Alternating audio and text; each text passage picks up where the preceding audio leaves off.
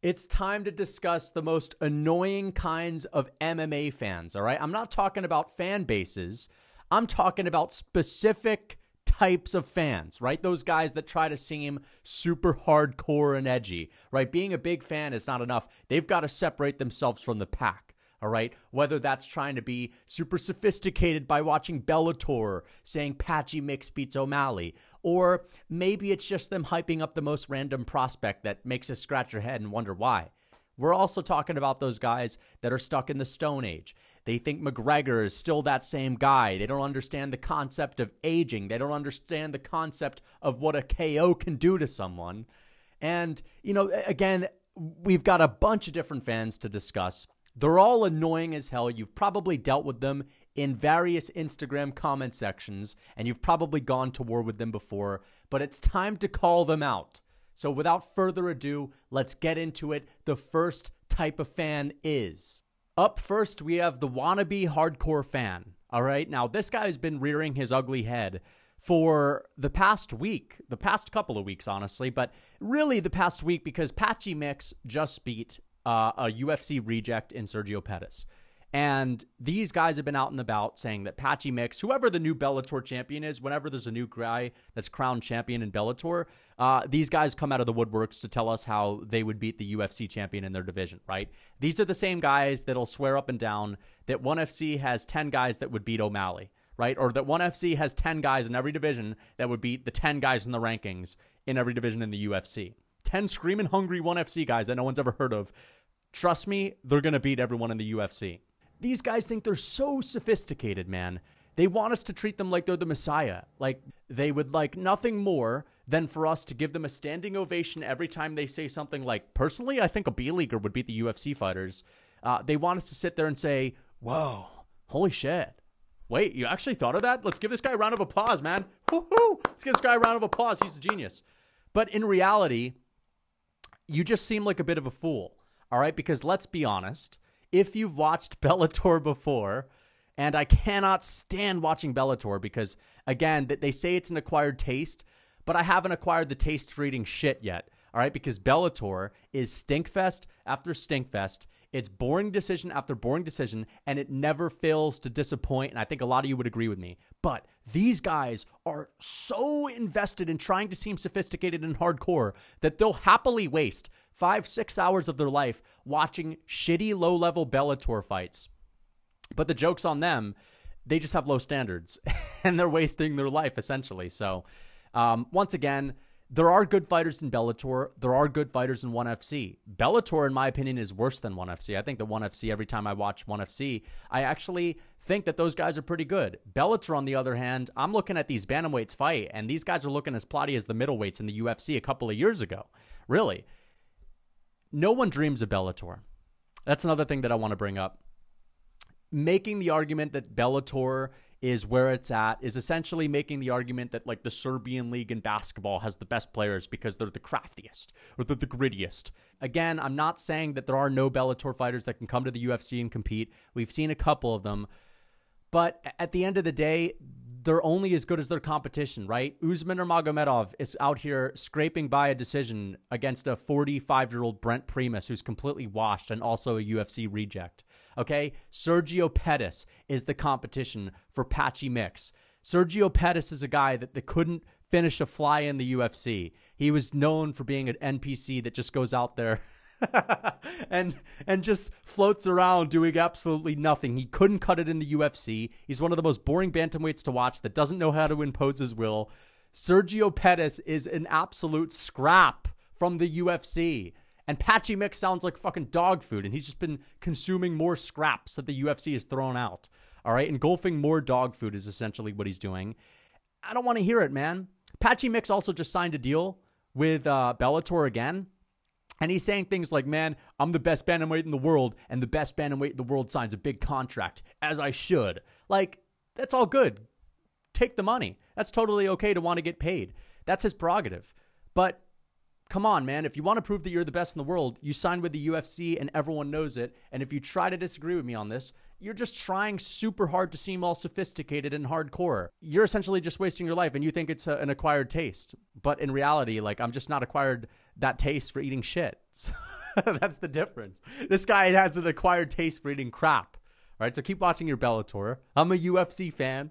All right, and I don't mind a good old-fashioned Bellator stink fest from time to time. It's just that usually I'm in the mood for a good fight, right? I'm usually not in the mood for a good old-fashioned stink fest, okay? So, yeah, have fun being sophisticated. I'll have fun watching good fights. Let's go to the next one. The dude who hypes up the most random prospects to try to seem different.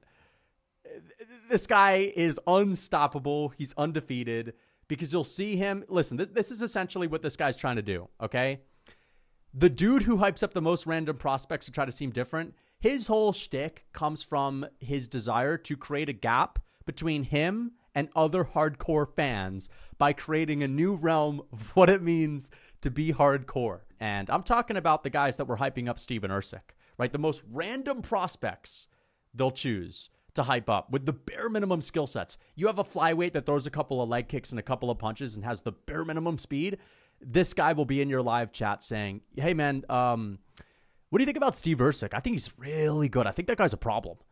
That you just scratch your head thinking, wait, why is this guy amazing again? Like, he beat David Dvorak, and David Dvorak sounds like a fancy name. Is this why this guy's hyping him up or some shit? Like, David Dvorak was ranked not because he was that good, but because the flyweight division has like 20 people in it, all right? Let's be honest about this. These guys want nothing more than to try to set themselves apart from the other hardcore fans and try to seem even more hardcore. These are like the grand wizards. These are like the absolute philosophers that have been cast away from society because they're just simply too deep for the rest of us. And I can see through it. I can see through it from a mile away. Steve Ersic is mid as fuck. And I was so unbelievably happy to see him fraud check himself by having a stinky, boring decision against a guy that really wasn't seen as that good. And they go into hiding when these guys get fraud checked as well. It's like they'll never respond on how shitty the prospect they hyped up ended up looking in their most recent fight because they know fully damn well that at the end of the day, they're just trying super hard to be they're trying super hard to be hardcore. And these guys will also go into hiding when they get fraud checked as well. The WMMA guy.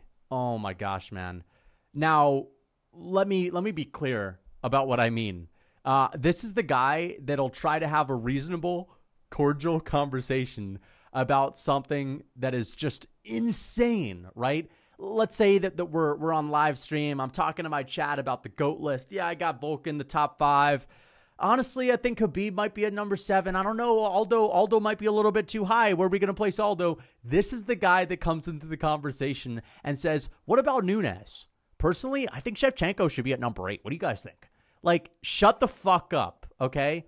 Don't ever bring these people into the same conversation as people like Volk or people like Jones or GSP or any of these people. It's a different sport, okay? And I just cannot stand how they try to act like they're right up there with the other guys. Like, come on, man. It's a different thing. Amanda Nunes is fighting people that look like they've just had their first pad session, all right? It's a totally different game. If Amanda Nunes can't fight Sean O'Malley, but they're both fighting in the 135-pound division, don't ever relate them to each other, all right? They have different measuring sticks, okay? These are the guys that will pace around the room as well. They're tossing and turning at night, thinking about Valentina Shevchenko's next fight. And you know what? Hey, man, do you? I can only care so much is what I'm saying, okay? I can only care so much. They have Nunes and Shevchenko in their top 10. Just cut out the bullshit, all right? Just relax, okay? Let's get on to the next one. Now we got the dude who still lives in the Stone Age, okay?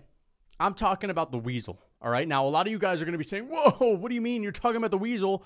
He's a super high-level content creator. I know. I get it.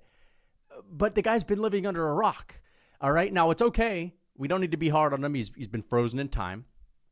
But the thing is, these are the guys that'll say things like the middleweight division is so weak. It's just such a weak division, right? That the 155-pound division is the best division in the UFC, when in reality, it's like, yo, you're just regurgitating what's been said for the past 5.5 years. You're living in the glory days.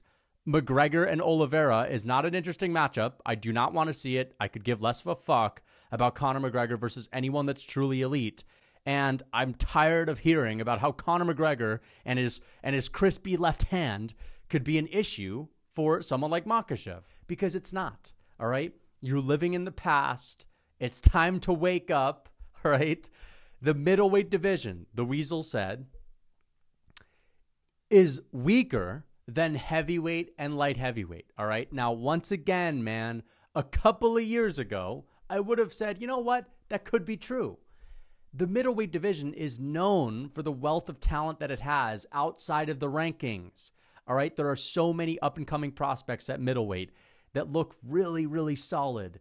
And there's a lot of excitement. There's a lot of good prospects in that division, more than any other division in the UFC. And even the rankings these days are a lot better than light heavyweight, which is one of the most top-heavy divisions in the UFC. And speaking of top-heavy, the 155-pound weight class isn't the best division in the UFC. Now, when it comes to the top 5, it's great. Outside of Benoit Saint-Denis, okay, there are no exciting young fighters in that division that are really making waves, okay? The Rafael Fiziev experiment has failed. The Mateusz Gamrot experiment has failed. I'm tired of hearing MMA fans say things like, well, obviously 155 is the best division, but what's second? What's second place? Is it bantamweight or it's featherweight? Like, just, it's not 155, all right? That's all I wanted to say. I needed to rant about these guys. The reason I had the Weasel up there is just because he gave that middleweight take recently, and I just thought it was ridiculous. But, yeah, it's fine because they've been living under a rock. You have to at least understand that. If you've been living under a rock for a couple of years, I might be saying the same things too. All right, so let's get on to the next one. The guy who doesn't understand aging. Okay, now this is another one. I have Nate Diaz and his pipsqueaks next to him, of course, the guys that are Nate Diaz wannabes. But these are the ones that just don't understand the concept of time, right? These are the guys that'll say things like, Diaz is going to wrap him up, bro. Or, McGregor destroys Oliveira, bro. That's a terrible matchup for Oliveira. They don't understand that as fighters get older, they deteriorate in every single way, shape, or form that you could possibly imagine, right? A knockout loss, back to the drawing board, turn them around next week because concussions don't exist with the guy that doesn't understand aging, right? Volkanovski, who just got brutally knocked out by Islam Makhachev, no issue. He should be good next week to go, and that doesn't at all limit his chances to beat Ilia Topuria when he's going to be cutting down a weight class. Again, fighters in their mind are these like mythical creatures that somehow are not confined to age and injuries just like us, right? They're in some separate dimension. And it's almost as if these guys think we're in Mario Kart or some shit. Like they think that Nate Diaz is like a video game character that if he gets knocked out in one fight, let's just replay him and see what he can do. All right. Now, they're always predicting fights as if the old washed up fighter is in their prime, right? Like Dominic Cruz fans, or at least, the guy who doesn't understand aging, if he was a Dominic Cruz fan at least, would say something like, I know O'Malley's good, but Cruz would walk circles around him and make him miss. Again, we're not living in the Stone Age.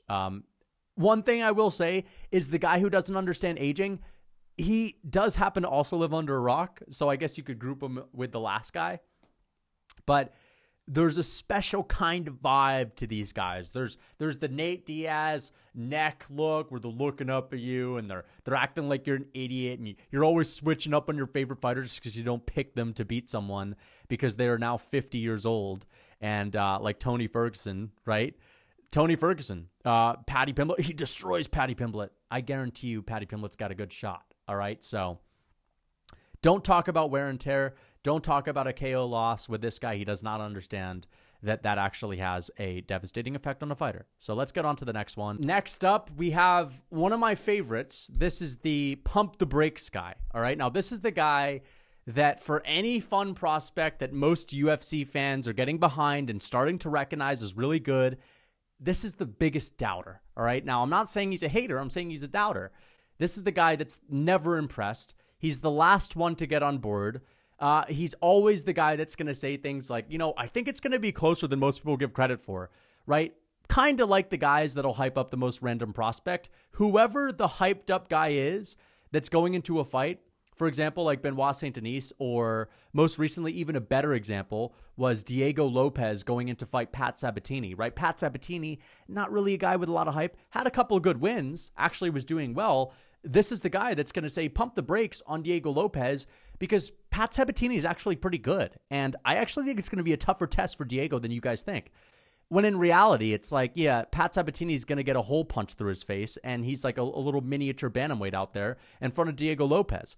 And all it takes is just the simple eye test. Like, these guys, they don't use their eyes sometimes. Like, sometimes predicting a fight is as simple as just watch their past couple of fights back. One guy is mauling people and finishing them in dominant fashion, and the other one is laying on top of their opponents and neck breathing on them and just controlling them and going to decisions. Of course, this guy's going to tell us that Pat Sabatini gives Diego Lopez a problem, and he's not even impressed when Diego Lopez goes out there and fucking smokes him and blows him out of the water. So, total party pooper, always trying to seem super smart. And, you know, the only way to impress this guy is to win a fucking title. And then maybe, just maybe, he'll think about hopping on board. Now, every once in a while, they end up being right, like Khamzat Chimaev. The people that were saying pump the brakes on Khamzat, saying, whoa, slow down, he's not that good, he hasn't really beaten anyone yet, they were right. Khamzat Chimaev got fraud checked. But usually, if you're one of these pump the brakes guys, you're just trying to come off as like, you know, you're trying to come off as like the final say. You have the final say as to whether or not someone is a good fighter. And I think it's total bullshit, right? These guys are not fun. So it is what it is. Let's get on to the next one. Next up, we have the he eats him alive, bro guy, who you can find in a Instagram comment section on the daily. Now, we talked about the pump the brakes guy. This guy is not only dense, he's more like an immovable object, all right? Right? This is the guy that no matter how competitive a matchup is on paper, he'll find a way to say that one of the two eats the other alive.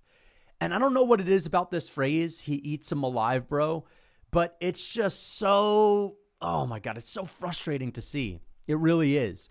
Because the level of confidence that these guys have, I know you can't necessarily read someone's tone when they're typing something out, but man, if there's a statement that can really convey someone's tone, it's the he eats him alive, bro. It's like the total dismissive quality about it, like, yo, respect to Jamal Hill, absolute legend, but Poatan eats him alive, bro. He shouldn't even show up to the cage, bro.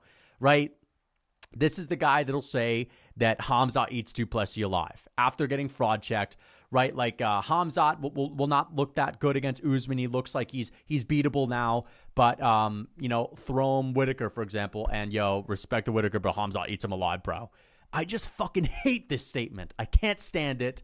I know that some of you guys are going to be pointing your fingers at me because I've been someone that tends to sometimes get a little bit cocky about my predictions for fights that could be competitive. So I understand it. I know it feels like, the pot calling the kettle black right now, but still, I'm just as annoyed as you guys are with me, essentially, is what I'm saying. I think recently I saw a comment on Instagram for like Aspinall and Pavlovich. I think it was Full Violence posting how Pavlovich is back and he's motivated and all that. And the first comment that I saw was, don't know who needs to hear this, but Pavlovich absolutely smokes Aspinall in the rematch, bro. It's like, where are you getting this from? Where are you getting this confidence from, buddy? All right? Because I need some of that, right? If I was as confident as these guys, then I could probably talk myself into Dana White's position, all right? I could be Dana White. So yeah, man.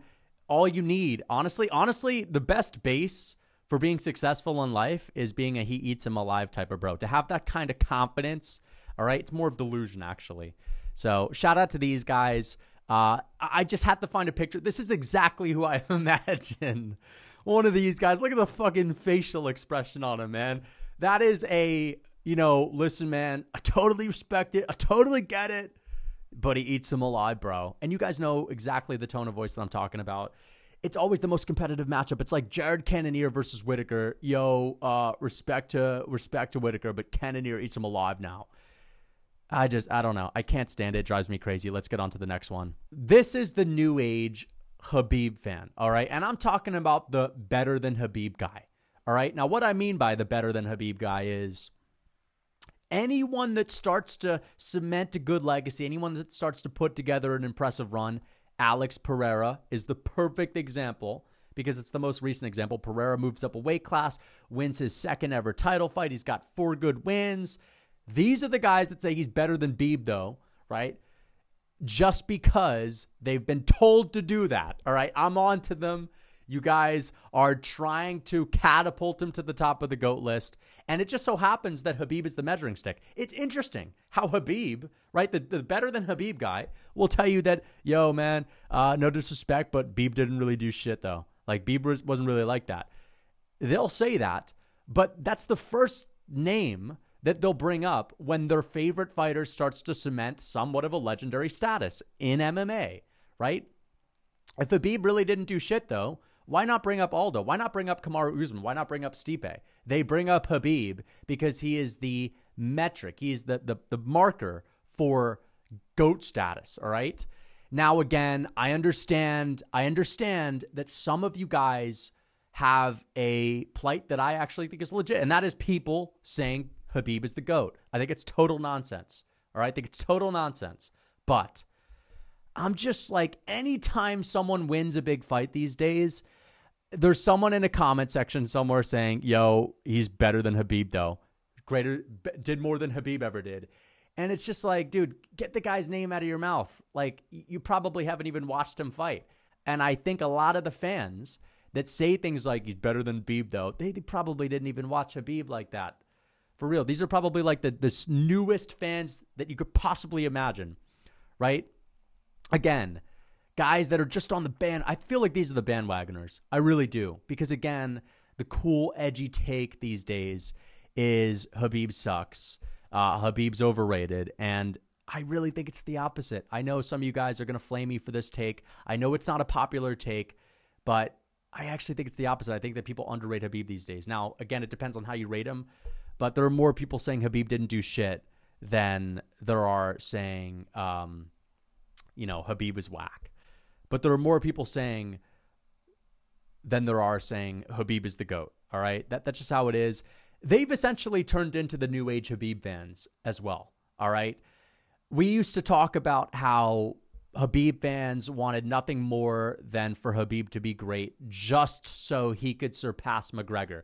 As soon as he beat Conor, they wanted nothing more for him to eclipse whatever Conor's done in MMA. Right? And that's kind of what we're seeing with people like Pereira and Adesanya, right? They don't like Adesanya. I don't like Adesanya. But a big part of why they want Pereira to be better than Khabib so badly is because if he's better than Khabib, well, he's clearly better than Izzy, and he totally eclipses whatever Izzy's done. I know that's not the only reason. I'm just saying that's got to be a part of it for some people, all right? If you're going to get down to the nitty-gritty of really what it is that makes these guys tick, right? That gets their ticker to beat. It's the fact that they want Alex Pereira to be catapulted to the top of the GOAT list, okay? These guys also don't count losses, all right?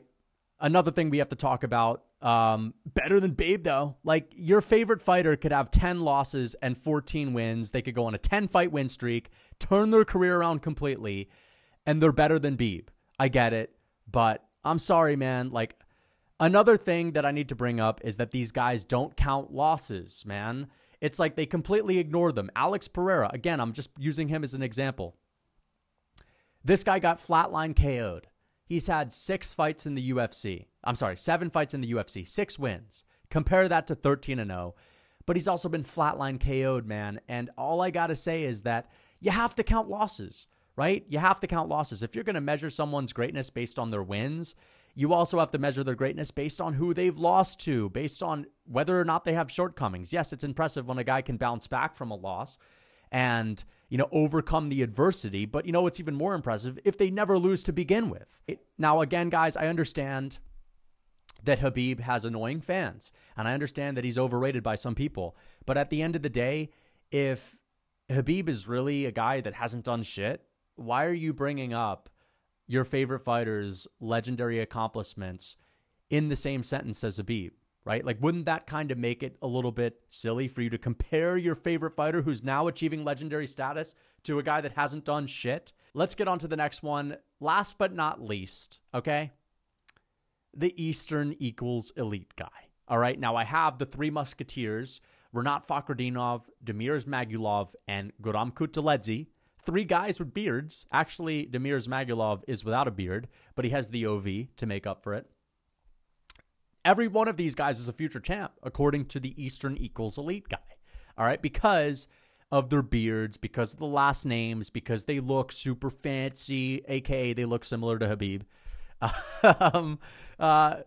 They always see a competitive fight between two Russians, right? If Damir Ismagulov and the Georgian Viking himself, Guram Kutateladze, have a close little tit-for-tat battle where they're prancing around the octagon doing a whole bunch of nothing, they're the next best things since sliced bread, essentially. These are the next future uncrowned champs.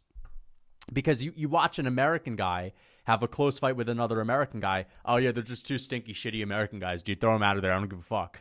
But if it's Guram Kutateladze throwing his little fancy schmancy spinning wheel kicks and Damir Ismagulov out there throwing hands, that's another thing that these guys will freak out about. You see a Dagestani guy throwing a punch and they'll freak out because Dagestanis are supposed to wrestle, right? Yeah. Easy to manipulate, easy to confuse.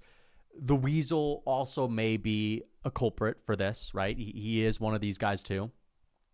And I cannot wait for these guys to get fraud checked because, again, I can see and I can smell a fraud check from a mile away. I predicted the Guram Kutateladze fraud check, okay? I predicted the Damir Ismagulov fraud check, and I, at least early on, smelled something fishy in the air with Rinat Fakhretdinov, and in his last fight, he kind of got exposed as well because people were talking about Rinat Fakhretdinov as the next 170-pound Khamzat Chimaev. And even Khamzat eventually got fraud checked. But Guram Kutateladze was someone that I heard MMA content creators saying he's really good, man. And he's a little bit different from the guy that hypes up random prospects, this Eastern equals elite guy, because at least these guys are usually good. Like, they usually have something about them, some part of their game that, like, stands out. For example, Damir Ismagulov is, like, the guy from the East that throws his hands. He's more of just a boxer, and that stands out, right? Rinat Fakhretdinov has this, like, massive frame for 170 pounds, and he's also got grappling, which stands out. And then Guram Kutateladze is just a guy that's super flashy, and usually when you see someone that looks like Guram, they are just shooting the simple single leg and controlling someone on the ground, right? So they stand out. I can understand why these guys get hype, but it's like I kind of turn into the pump the brakes guy when it comes to these ones, right? So you know what? We need the pump the brakes guy to sift through all of the Dagestanis and the people coming from the East to really see who's who, all right? Sometimes you need to be that guy. But anyway, let's get on to the next one. But anyway, I hope you guys enjoyed the video. Until next time.